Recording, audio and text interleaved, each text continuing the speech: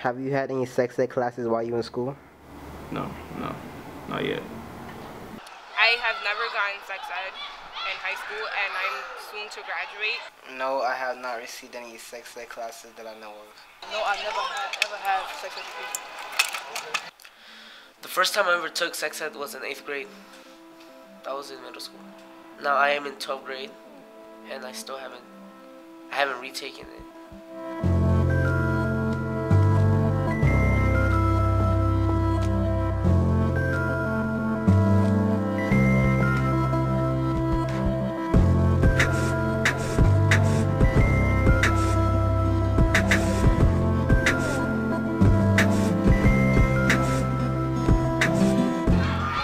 About sex education was the internet.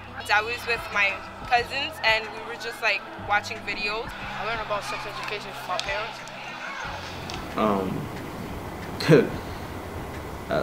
My older brothers. My sister taught me about that kind of stuff.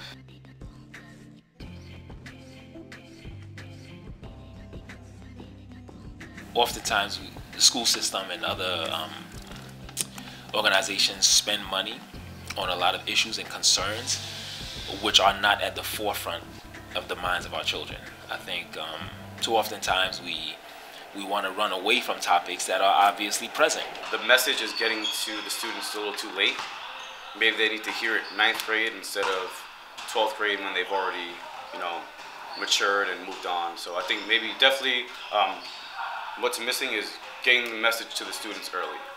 Kids want to know about many of these topics, and oftentimes they're not receiving it. So yes, people who are learned, people who are capable of teaching students and young people about sex, and not just teach them about sex, but just teach them about how do you channel the energy in your body, because it cannot be.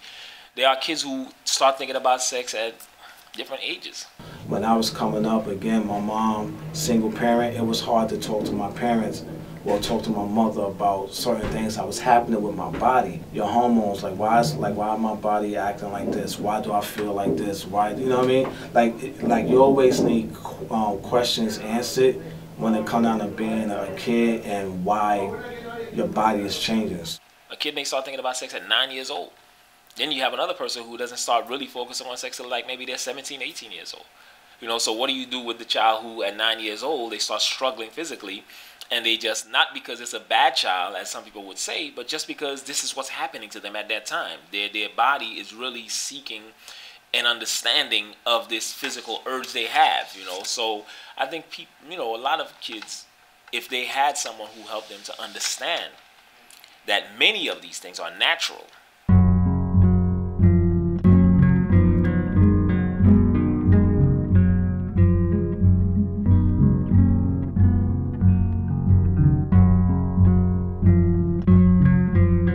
I've noticed a lot of them having sex, and most of them have, ended up being pregnant, or they have, impregnated their girlfriends and stuff like that, and that has really made their life a bit harder, since they're being pressured to keep on improving, not to drop out of school, try to give their babies a better future. But then there are also other friends that I've had that they didn't get the proper education, or I guess they don't really care, so they've ended up aborting their kids and stuff like that. So from my personal experience, I had a pregnancy scare, and we did use protection, but I had to make sure, and I found something that wasn't right inside of me, so then the next day I was crying, whatever, and I had to steal $50 from my mom's purse, to get a morning after pill, because it's expensive to me, because I didn't work and I didn't get allowance or whatever. So it was harsh, because the guy wouldn't even pay for it either.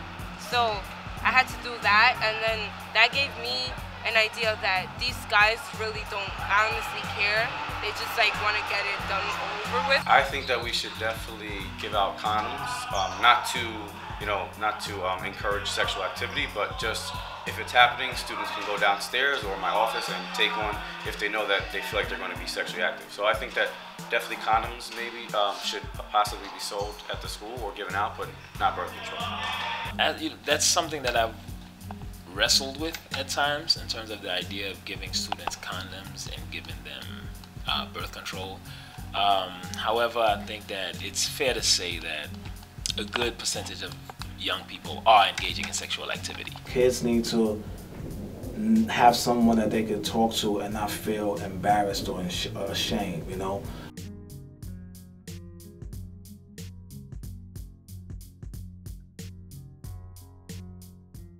If I got pregnant at a young age, I would be like extremely scared now. I'll try to get an abortion. I don't want to have the baby. Well, I have a girlfriend, but if she got pregnant, then I wouldn't want to be with her because I don't want to deal with a child. But me, myself, that probably would have happened if I was having sex early, because I had no knowledge of anything. I'm not even finished yet with high school. I have 1 more year to go. And I live in a very strict household with Spanish parents. So if they told me before, if I've ever got pregnant, they will kick me out the house. So it's just me alone in the streets with a big belly. I probably would have gotten somebody pregnant. But if I did, how would I have dealt with it? Honorably. That's just who I am. I mean, if you want to keep the baby, just make sure you can take care of it and try to get as much school done. You don't want to be a dropout and having that baby. I got pregnant when I was 23, and I was so not prepared for it because it really changes your life. I think a lot of teenagers that see, oh, I'm gonna have a child, it's just a baby, but you don't know how a child really affects your life. You're responsible for someone for the rest of their life. In order to be a great parent, you need patience, and I'm an adult. I'm in my 30s, and it's still hard to have patience with my own kids. So it's better to learn about it first and then do it, and then make sure you're protected or whatever. If you're gonna do it with somebody, make sure that person is really special to you and make sure you're using protection. Discuss it over with your parents and his or her parents, the other parents' parents, because it really takes a group effort to raise a child.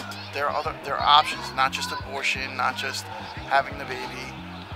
There are opportunities where you can put up a child for adoption or what have you. I have my kids. I have 4 kids, 2 boys, 2 girls. I tell them all the time, whatever choice you make in this life, you're the one who's going to live with it. You're the one who, when you go to sleep at night, it's you who has to take that thought with you of the particular action or repercussions that come to you. I'm not saying that you have to do this in order to be a greater person, or do this. It makes you look like a bad person, because people would judge you in any way, in any possible way they can. Just stay positive in anything that you go through, because what you're going through, many people have been in that situation before, and that you're not the only one. You can seek help, but just remember, you're gonna have you, and you're gonna make yourself happy. So think about yourself before you think about any other person in your life.